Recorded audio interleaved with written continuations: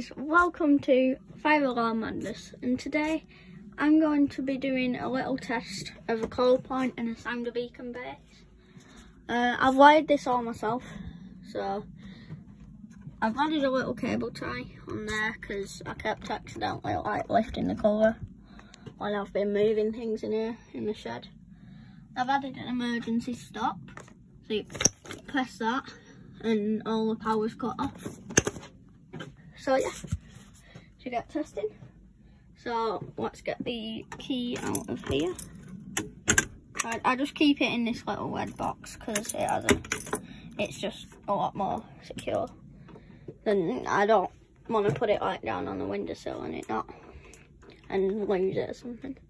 So we're just gonna, we can either press it or, I think we'll press it. So as you can see, the cable tie breaks like that, and you can lift it, pull that out, and got it on the slow loop.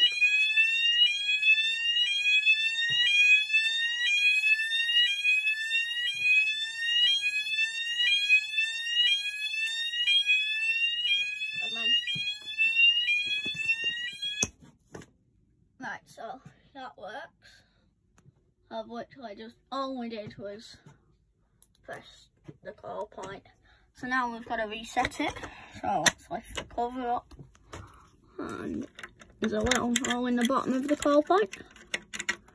And you just insert the key. And let it drop down. And then you just shove this bottom bit up.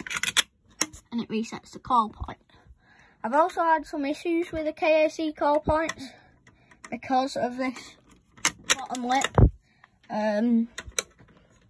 I'll show you what's happened on some of them. So you see that little piece there?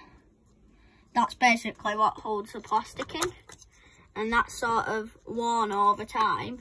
And it just slides the plastic down. And it just sets the alarm off. But there is a solution, just put a glass in and it usually just works and it doesn't set the alarms off. So that's what I've done. This sounder beacon base was supposed to be Apollo, but it's not. It's actually a Foyan.